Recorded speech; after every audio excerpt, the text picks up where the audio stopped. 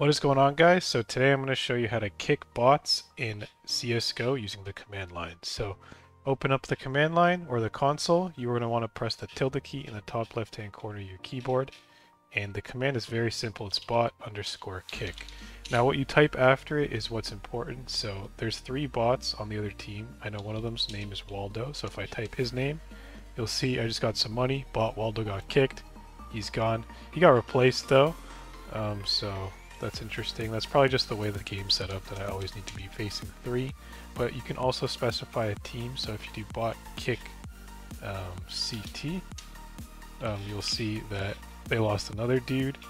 And then you can do bot kick CT again. It's there we go. It was kicking the ones they kept adding. Okay, and one more thing, if you do bot, I did bot kill. Bot_kick, without anything, it'll just kick the entire enemy team. So now there's no more bots.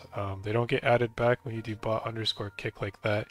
So it depends on the game mode. Sometimes when you kick them specifically by their name, it won't add them back either. But as you saw, it added them back for me. But if you just do bot_kick like that, it just doesn't add them back. So to add them back, you can just do this.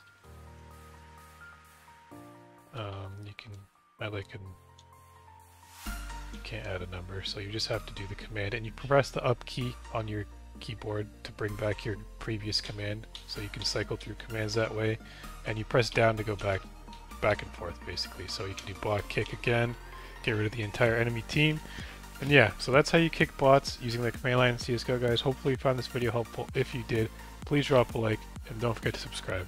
Thanks for watching.